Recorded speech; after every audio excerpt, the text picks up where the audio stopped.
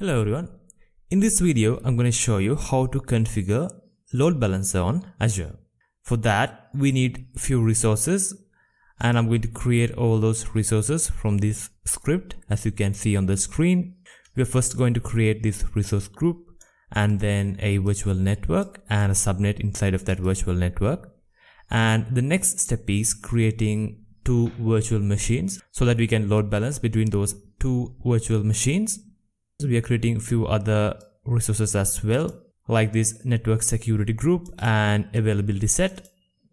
We are implementing this network security group because it is easier for us to manage security of these VMs.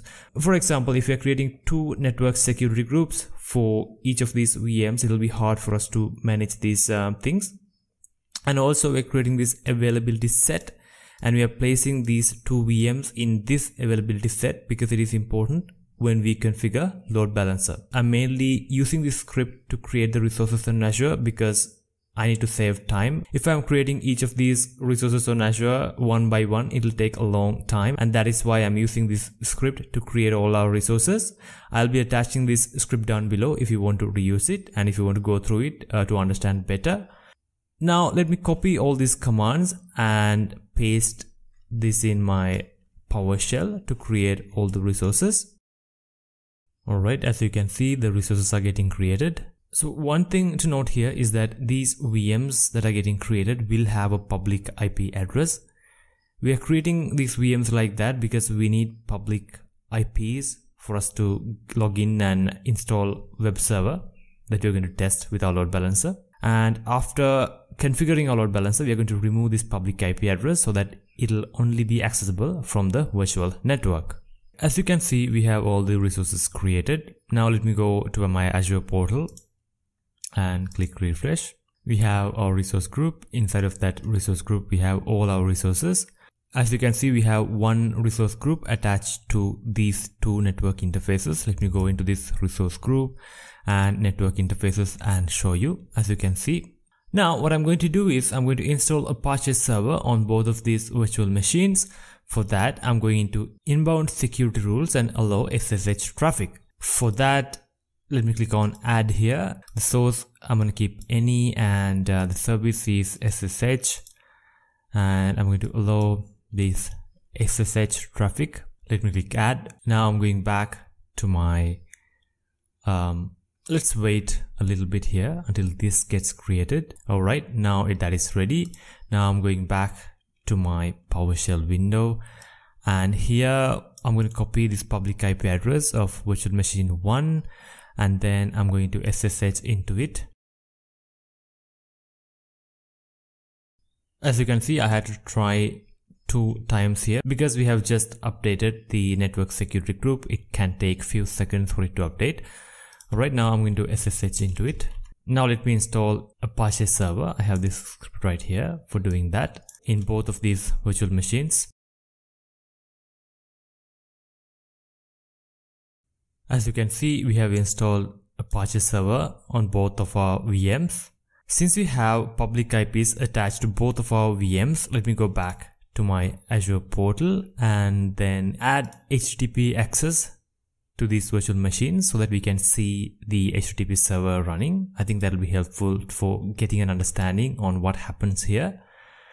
I'm going to allow any address, the destination, the service is HTTP, allow, port is going to be 80. Let me save it now. Alright, now I'm going back to my resource group and this network security group and network interfaces that uses this network security group.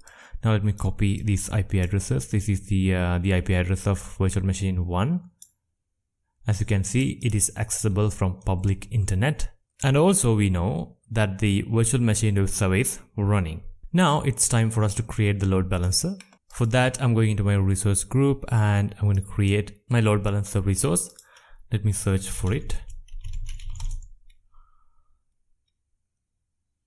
As you can see, we have that here. Let me click create.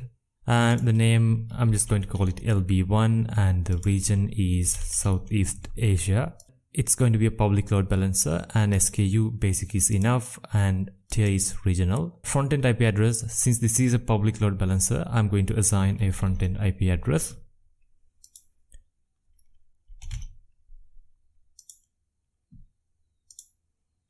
Alright, the next step is adding backend pools. So now let me click on add backend pool.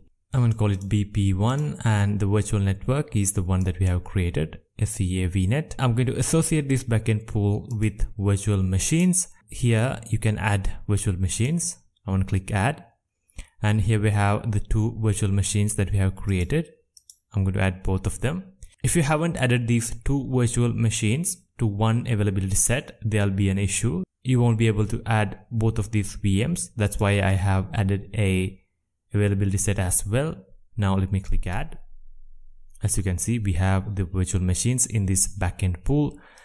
The next step is creating a load balancer rule. For that, let me call this rule 1 and front-end IP address that we have just created. I'm going to select that, and port is going to be port 80 and backend port is also port 80, and backend pool is the one that we have just created, and we need a new health probe.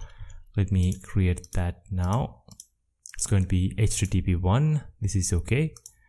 Looks good for me. Let me click add. And finally, let's create the load balancer. Our load balancer is ready. Let me go to that resource.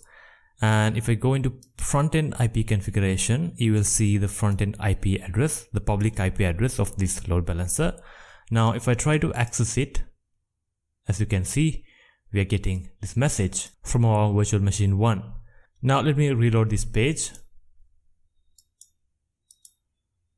As you can see, we are getting messages from both of our virtual machines. If I click this again, you will see that it balances the load between these virtual machines. And now let me go back to my resource group. Let me go here. Now, since this is accessible from the public IP address of my load balancer, I don't want my VMs to have public IP addresses. So the next thing that I'm going to do is I'm going to detach public IP addresses from my virtual machines. For that, let me go into networking of each of these virtual machines, and I'm going to click on this public IP address. First, I'm going to remove the association, and then I'm going to delete this public IP address. Alright, now that is deleting. Let me go back to my virtual machine 2 and then networking and public IP address. Let me disconnect that as well, and then we can delete the public IP address of this as well. Alright, both of my public IP addresses of my two VMs, I have removed them. Now let me go back to my website, and as you can see, this still works. If you find this configuration not working, one of the most important things for you to look into is network security group section. Here we have enabled access from port 80 and port 22 as well. Always look into this to find if you have any missing configurations. And now let me do another exercise here. Let's try to refresh this, and as you can see, we are getting load balance responses. Now I'm going back to virtual machine 2, and let's stop this virtual machine. Alright, now let me go back to the website and let's try to refresh it. As you can see, we're getting the response from virtual machine 1 seamlessly. If you have any questions or comments, leave them down below. And don't forget to subscribe if you think you learned something new today. And thanks for watching.